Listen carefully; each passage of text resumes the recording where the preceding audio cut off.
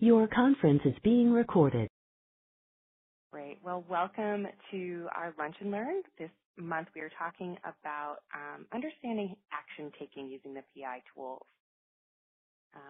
So when we look at how people take action, there's really two different responses that we look at. We look at it from a proactive and a responsive perspective. Some people are more inclined to be proactive when it comes to taking action, picking up the ball, driving change, moving things forward, while others are created to be more responsive, that as things happen, they take a breath, let's look at this, let's look at the whole picture, let's put together a plan. So we're going to look at how that can be derived from PI and then some other things with the other drives that can impact that. To start out, though, sort of the opposites inside of that, the positive side of a proactive person is that they are proactive. They can pick things up. They drive change. One of the pitfalls of that is that there can be a heated reactiveness kind of in that moment, not thinking, just doing, where sometimes that can work out well and sometimes not. It's something to be aware of. These are what I like to call the double-edged swords, right? And then the other side of a more responsive is ending up in that analysis paralysis, or as my cartoon here says, paralysis by analysis. Sometimes we can just get so stuck in being a little overwhelmed by the actions that need to be taken and get stuck in planning that we don't actually take those steps forward to take action. So we're going to be looking at both the proactive, the positive sides of both, and some of the cautions. So let's take a peek at all of the four drives and how they relate and impact action taking and taking action. So when we're looking at the drives from the high side, the way that the dominance drive, and I'm sure all of you are fully aware at this point that dominance is the drive to influence people or events. People with a higher level of dominance are self-starters, self-motivated, they're competitive, goal-oriented, and independent. The way that's going to impact that taking action is they're going to look at it from more of an independent lens. They're really setting sights on goals and moving through any obstacles they need to get there. And they'll do that in a competitive way, especially an individually competitive way rather than a team competitive manner. And they don't need anyone else to get them started. They're likely to just go ahead and pick it up when they have an idea or a goal in mind. They're self-motivated, self-starter. They don't need someone to guide them in the direction of where they need to go. So that has a strong impact on how someone takes action, and we're going to look a little bit deeper into how that works with some of the other factors as we move along here. The second factor, extroversion, which is the drive for connection. How this impacts is there's a high level of collaboration here. People with high levels of extroversion are relationship focused. They tend to be the connectors, and they tend to be really passionate about whatever it is that they are taking actions on. So how that impacts that taking action is they may be a little bit more persuasive and passionate about what they're driving forward. They may tend to bring other people in and be more collaborative about how we are going to move this forward. Because they're relationship focused, they're really going to think about the impact of the action on other people. And as a natural connector, they're going to think of who can we bring in to help drive this forward? Where can we get this person? How can we leverage these people? So this is really sort of the relationship portion of any action that needs to be taken. When we're looking at patience, which is the drive for consistency, a high level of patience is calm, relaxed, and easygoing. These are people that are slower to jump into action. They look at the whole picture. They really want to mitigate any intensity around it. So if the house is on fire, they want to calm that pressure down. The other thing is they need a little bit more ramp time before they actually move into action. So this is where we are a little bit more of that responsive of, all right, let's take a look at everything. Everyone take a deep breath. We'll move forward, but let's put a plan together in place and let's look at the whole picture of what we need to do here. That patience factor, that C factor, is the second half of having a lot of impact on taking action and a lot about how the A and the C relate to each other. We're going to get into a little bit of that in a few minutes. Finally, formality, which is the drive for rules and structure. Now, how this impacts someone with a high level of formality impacting taking action. They have a need for clarity and direction. They tend to take action based on facts.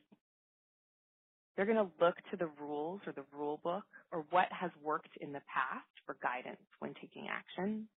And they're really going to seek the path to do things the right way or what they perceive is the right way. So when it comes to taking action, the decision that got them there is based on facts, and we'll talk a little bit about that next month. But when the actions are taken, I want to do it the right way. I'm going to look to those rules to guide me as to what that right way is. Those rules aren't there. I'm going to look at whatever facts I have available to me. And if that doesn't work, I'm really going to need some clarity and direction from outside. So the A and the C, the big ones, and these are all from the high level. Next, we're going to be looking at how lower level impacts taking action. So when we're looking at dominance, again, this is the drive to influence. Lower levels of dominance manifest as harmonious, agreeable, team focus. They really want to focus on how the actions impact others. So this is a little bit more too about the relationship side of things. Doesn't necessarily need to be my idea. I may look to others for what the action steps need to be. I may look to the project plan. I'm going to look at the whole picture of how things are because I'm more harmonious and less competitive. When it comes to extroversion, the driver need for connections. With a lower level of extroversion, I'm going to focus on what tasks need to be acted upon first. I'm a little bit more independent, again, in how I contribute to taking action. And I'm going to share my ideas after careful consideration. So when I take action, I'm very sincere in it. I've thought it through, I've planned it out likely, and it's going to be very task-focused. I'm not likely to think of the impact on others or who can help move this forward. It's going to be more from an independent view again. With a lower level of patience, or the drive for consistency, low level of patience has a high sense of urgency. Almost everything is on fire depending on how low you go with the patience. But this is also where that push and drive comes from, that push and drive for change most specifically. There can be an intensity to it. They are quick to act. So this is where I'm going to jump in. I'm going to be proactive. I'm going to pick that ball up. I'm going to run with it. And I can get a lot done in a really short amount of time. I perform well under pressure because I seek highly pressurized situations. I'm not trying to mitigate the pressure. I'm working in with the pressure. I create it. I like it. I work well in it. So when it comes to taking action, if I have a lower level of patience, I'm going to jump all over whatever needs to be done and move quickly through it. I may not look at the whole picture. I may just be looking at a small sliver, but I'm going to start somewhere. And then finally, formality, rules for structure, drive for rules and structure. On a lower level, they prefer and give fewer details. So they don't need as much of the detail and the pictures to see what's going on. They can be pretty creative in their approach to the actions that are being taken. So they're not beholden to the rules. Therefore, they're not going to look to a rule book. They're not going to worry about getting it right. They're just going to kind of jump in, start it. If it doesn't work, it doesn't work. We'll try something else. So when it comes to taking action, they're very flexible and very comfortable in the gray or ambiguous. If there isn't a clear path to be taken, they're okay just starting and figuring it out as they go along. There tends to be in this space a really big picture focus, however, So we're not starting taking action on those granular details, but high, sweeping, wide action. So again, the A and the C and how they combine together are the most important, but the B and the extroversion and the formality are really going to bring in and give us some more information. So next up, I really want to dive into that AC relationship a little bit deeper. So for the purposes of just understanding and training, what we're looking at here, that first column, the proactive column, where the A is higher than the C. This is generally, and what's written here more specifically, if the A is high and the C is low. So just for your information, it will still have some impact this way if both are on the high side or both are on the low side. But for teaching purposes, we're just going to look at it if the A is high and the C is low. And so this is where that thriving under pressure really kicks in even more. They have a very positive response to pressurized situations and will take action really quickly inside of it. Because they adapt easily and they're a change agent, they can shift and change inside that action. They're decisive and proactive. When they're in the mode of taking action, especially, their listening isn't the greatest. They're in action mode. They're driving forward. They're pushing change. So understanding that maybe they're not hearing other views at this moment. On the flip side, we've got our C on the high side, A on the low side. These are our responsive action takers. So they're a little bit more tentative when it comes to pressure. Again, some people really want to mitigate that pressure, so they're going to look to craft a plan to depressurize the situation instead of using that pressure to drive things forward. Doesn't mean that each can't be good under pressure. It's just that one has a positive response and uses it, where the other tends to want to mitigate it by putting solid, calm action into place. When they're moving into that adaptive place, they're going to need a little bit more time and understanding why. So that's why they're going to look at that whole picture. They're going to take a breath, take a beat. Let's look at what's going on before we start anything. Let's not waste any action that doesn't need to be taken. So when they do take that action, it's very thoughtful. It's been carefully crafted and in a responsive way. And they're absolutely, when they're creating this action plan, they're listening. They're listening intently and thoroughly to what's going on and what's happening in order to get those clear steps of what to take next. Now, as I mentioned in our first side, the good sides of proactive are they picked up the ball, they run with it, they go. The pressure's on and they can act. The downside of that is that sometimes it's more of a reactive nature and not all the way thought through, or they haven't listened to everybody or looked at it from all angles. Sometimes that's exactly what's needed just to get it started and get it going, and sometimes we do need a little bit more space in there. Whereas the other side, the more responsive, again, we've got nice, calm, measured out, good action planning, but they can sometimes get stuck in the planning sections and not then take that next step. The other drives are going to impact that. So again, if I've got a high level need of detail, it's going to take me even longer to move that forward. I'm going to want all of the answers before I take that action. So really thinking about looking at it from this AC relationship first, and then adding in my people and my details with the B and the D and around it. But this is your base place to look at how someone is going to approach taking action. And as you can see, if you've got a team and you have team members that are built oppositely, they're going to look at how we approach taking action very differently and could possibly lose a lot of understanding here.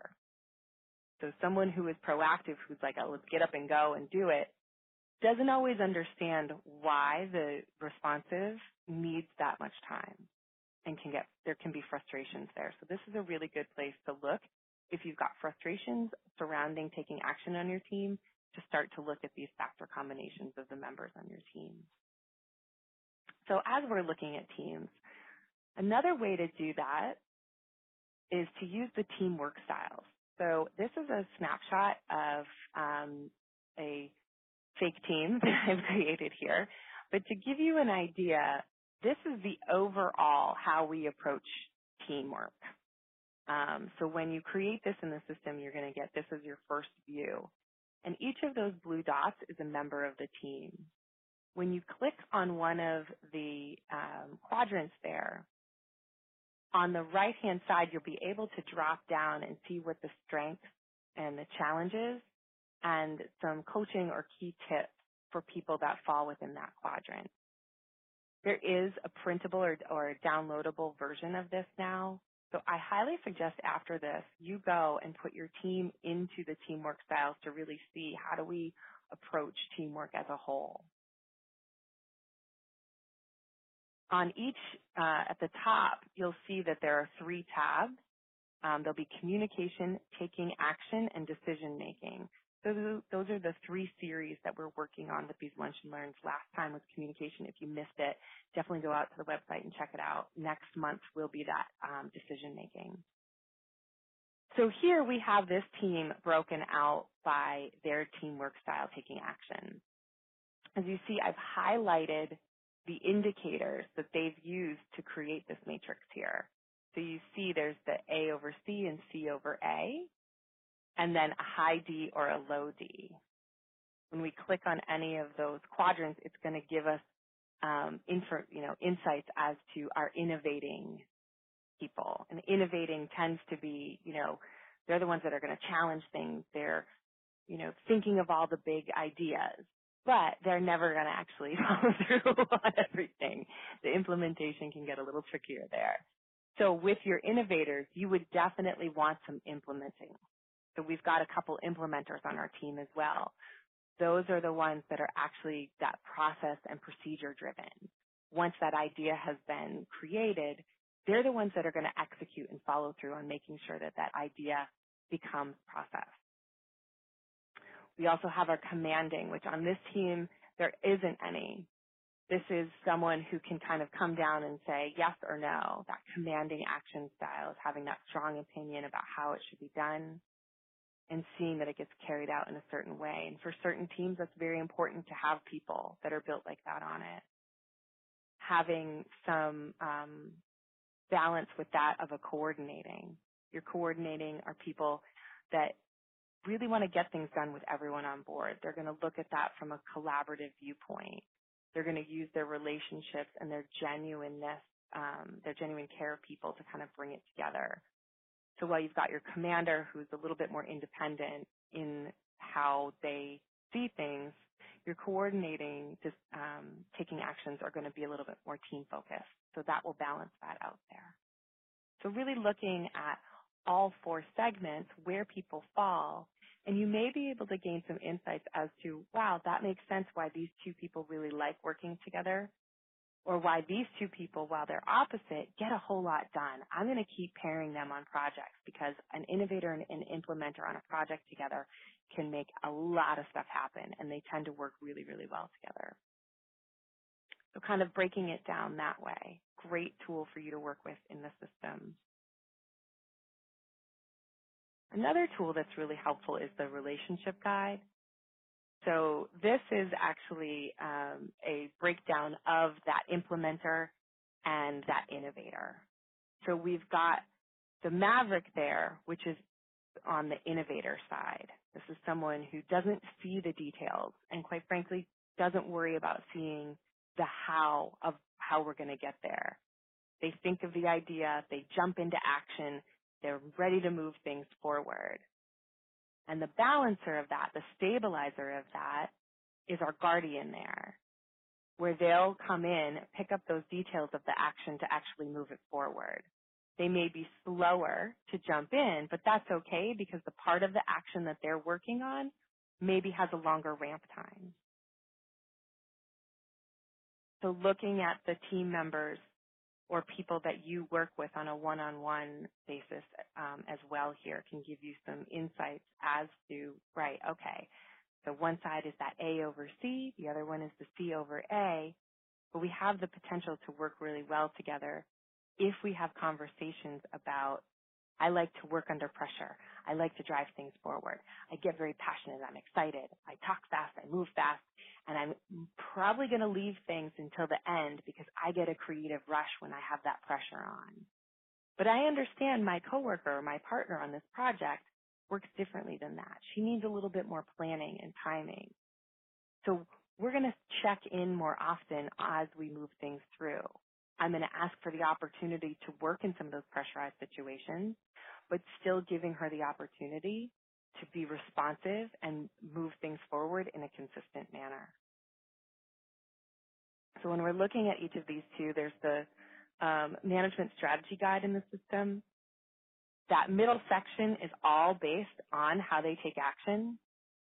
So having really clear and specific ways, and these can be used not only to manage the people below you, but I really recommend using these for people who are going to be working on projects together or partnered together to really see from peer to peer what I can do to help make sure that this project or this action that we're taking or taking action inside of a project can be helpful and I'm not missing anything. There's also usually a couple others. So in this instance, they're the ones in green, really understanding that giving clear, concise goals and explicit communication about expectations, that's going to help this person take action, right? So once they have all of that, they'll be able to kind of move forward, as well as clarifying task requirements and the process and the steps needed to achieve the result. So they really need to know what those steps are before they can actually complete that goal or complete that action. Conversely, here's the other side of the situation where, again, green boxes are helpful to know when it comes to taking action, and that blue bar in the middle is all about taking action. But really now letting this person be independent and have control over their own activities and their own actions they need to take, but provide them with high-level goals and let them achieve them in their own way. So that, again, is the management strategy guide.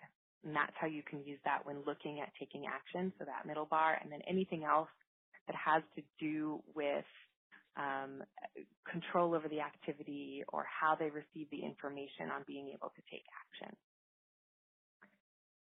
Next up, we have the reference profiles. These are really helpful. There's a specific section there, as you see with the first blue arrow, about action and taking risk. So half of our duo here is a maverick who thinks risk is necessary, right? So that end justifies the mean and they're really quick to act in it. And you see the star at the bottom there, how to work with them. That first one is all about they want to take the action. They want that ability to move fast and move forward. So understanding that about them to work with them can be helpful. The smaller blue arrows, and there are some other places that have to do with taking action as well. But just simply looking through the tools that are in the system through that lens of how do they respond to pressure and challenge? How do they bring people into the planning and execution? How do they deal with the frustration with delays in action? And how do they adhere to that structure or direction when taking action? Another really helpful tool in the system are the pattern insights, where I place the star there. That's that AC relationship where you'll automatically know whether they're proactive, responsive, or a hybrid of the two, more adaptive. That would be the first place to look if you're putting together a team or a partnership on balancing out how people take action or putting people together who are quick to take action and people that are more responsive and slower.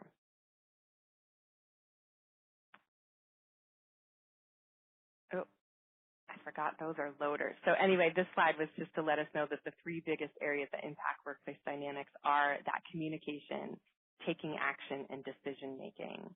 So we've come to the end of our second in this series of taking action. The next one will be October 25th, and that will round out this little series with the decision making.